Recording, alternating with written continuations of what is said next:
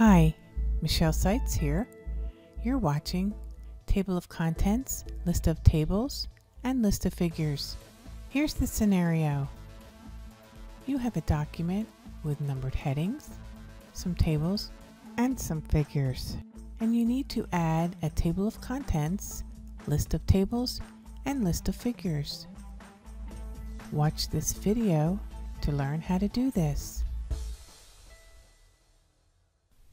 If you watched the captions and heading numbering videos, you saw how we created captions and added heading numbering to our documents. This document is similar in that it contains numbered headings, tables, and figures. The first thing we want to do when we want to display a table of contents is place our cursor in the document where you would like the table of contents to be displayed. I want mine at the top, so my cursor is placed at the top of the document.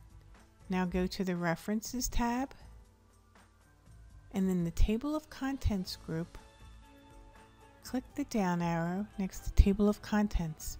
As you can see, there are several built-in Table of Contents. If I clicked on one, it would automatically create a table of contents in my document. If I click in it and I need to update the table, I would click this button here and it would display the Update Table of Contents dialog box. It has two radio buttons, one to update the page numbers only and one to update the entire table, for instance, if you changed any text in your headings.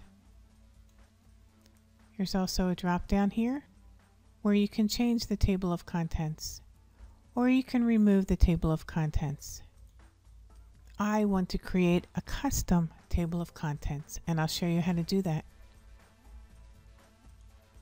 Go back into the table of contents, and near the bottom of the group, select Insert Table of Contents. Now the Table of Contents dialog box is displayed. In the print preview, there are 4 levels that will be displayed in our table of contents. If you need to adjust the number of levels, you would use these up and down arrows. If you want fewer levels, choose the bottom arrow. If you want more levels, choose the top arrow. There's also a Show Page Numbers and Right Align Page Numbers.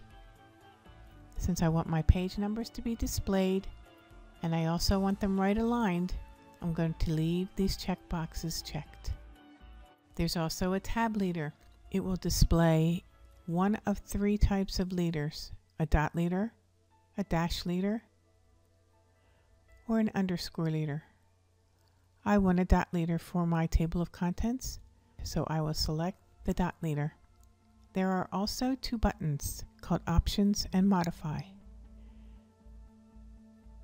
In the Options button, you can see that heading 1, 2, 3, and 4 have a check mark next to them, meaning those styles will be displayed in our table of contents.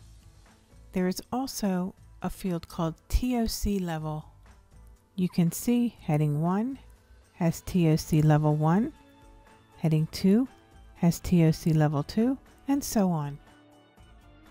As you scroll down, you can see there are other styles available.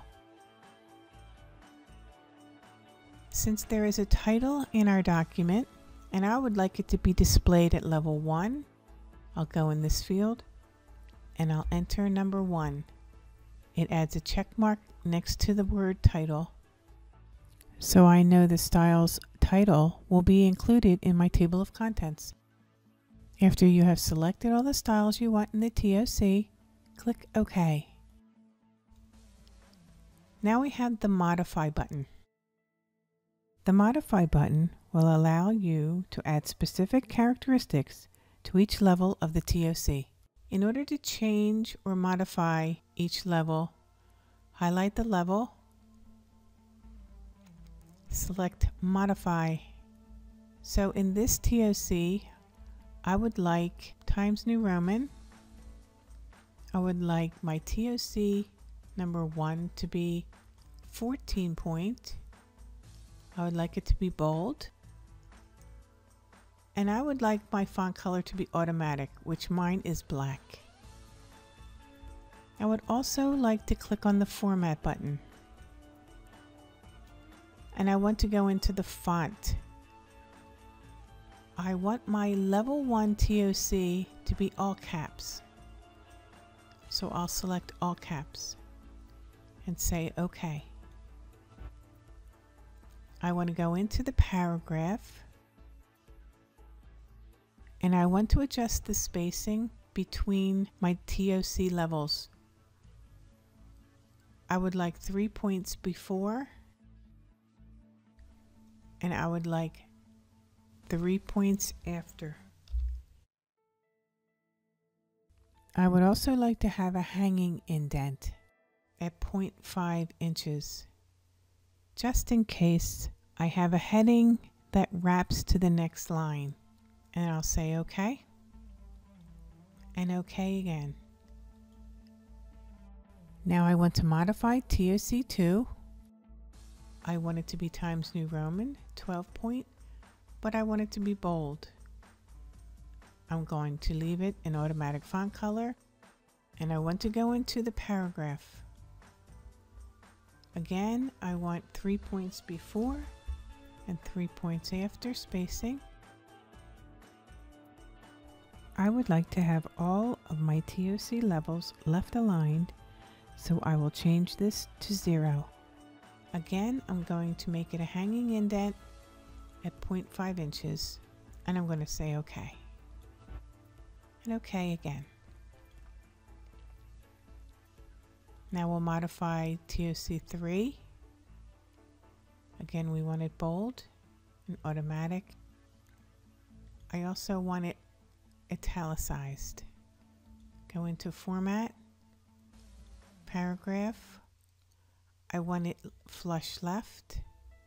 I want it hanging at 0.5, and I want 3 point before and 3 point after. Say OK and OK. Now TOC4.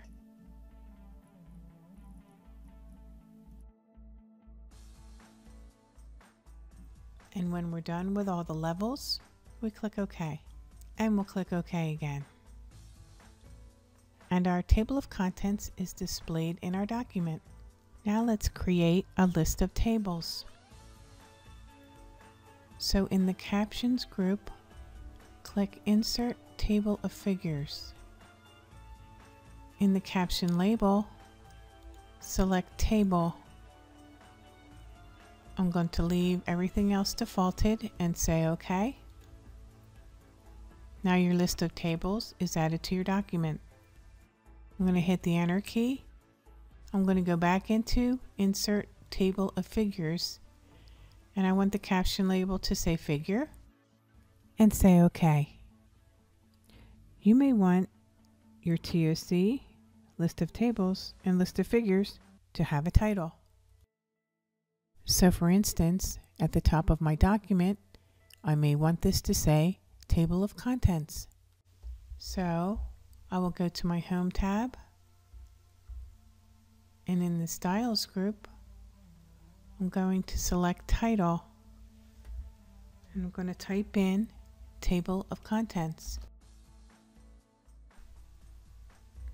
I'm going to do the same thing for my list of tables and my list of figures.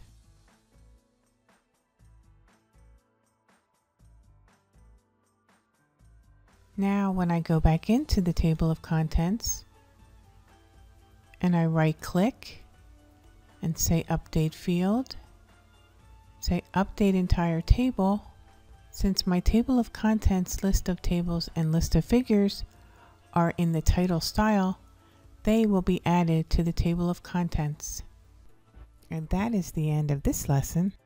Table of contents, list of tables, and list of figures.